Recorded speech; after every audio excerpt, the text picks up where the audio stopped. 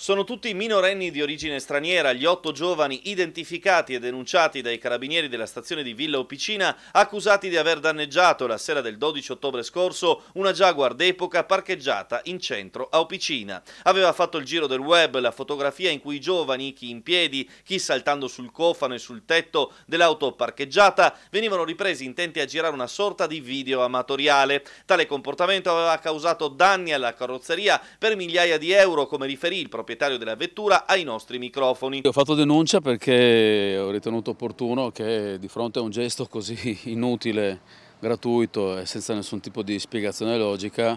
oltre ai danni che voglio dire sono stati su un oggetto, quindi voglio dire è un pezzo di ferro con le ruote, per quanto bello e storico sia, e comunque bisogna anche riportare le cose alla loro essenza ogni tanto. Però la gratuità del gesto e il fatto che ci siano delle persone che ritengono di poter comportarsi così su delle proprietà che non sono le loro,